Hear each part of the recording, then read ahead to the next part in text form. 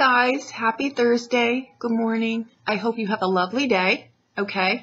I think that this is a lovely throw, and you will too. After you're putting in some work here. Let's just say that. I think you may have bitten off more than you could chew, or you had anticipated something going a lot smoother than it's going, right? Everything, you know, we're the mayor of Mayberry in our heads, right? Until we actually get into something, we're like, oh, I did not see this one coming. But we all do it. We come in with the Four of Wands as our energy. The Death card fell out, so I took it. And the Four of Coins also fell out, so I took that too. Now, we've got the Five of Wands, and how that's going to show up is the Page of Wands in reverse. Okay, and our outbound card is the Four of Swords. So we've got 3 fours on the table here. Okay, that's a lot. And I left the Page of Wands in reverse for those of you that are learning tarot and those of you that know it. I know you like to follow along. So for you, I'm leaving it there. Normally, I'd flip him around and just look at what elements, the balance of the elements here, and you can figure out the same exact thing by doing that. So there's a tip for you. Now, what I think is happening here is I think you're looking for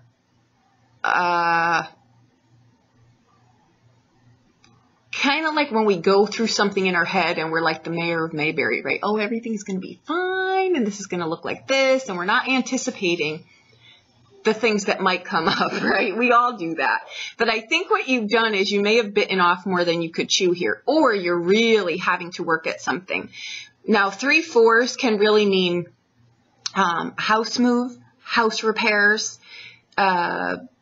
it can mean a lot of physical work, so you might be really having to do something here.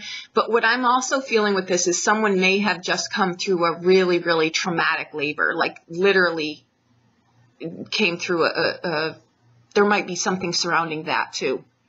Okay, for a small group of you, and for those of you, I am sorry about that.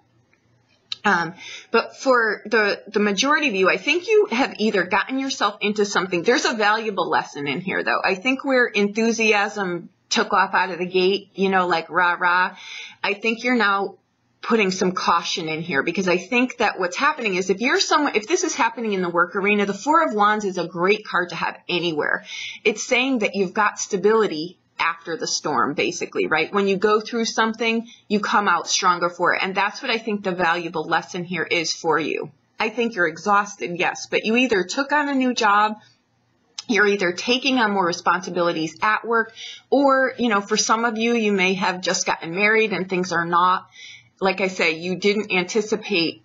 It's different when you're dating someone opposed to now you're living under the same roof and you realize, wow, how could you not find the hamper 2 feet away? You know, things like that. It could be anything like that. But somehow I think your picture of how you thought something was going to be needs a little bit of tweaking here. And if I remember correctly, yesterday's throw was about just merging into change a little bit, right? So you've got a lot on your plate here. I would say maybe just restructure. Take that Four of Swords on the outbound and just really make sure that you're trying to pull things back into alignment, because with the Four of Swords there, you can get ill, meaning that, you know, you can be overworking, not taking care of yourself. This is about balance. With 3 fours, you're looking for balance. You've got financial stability here.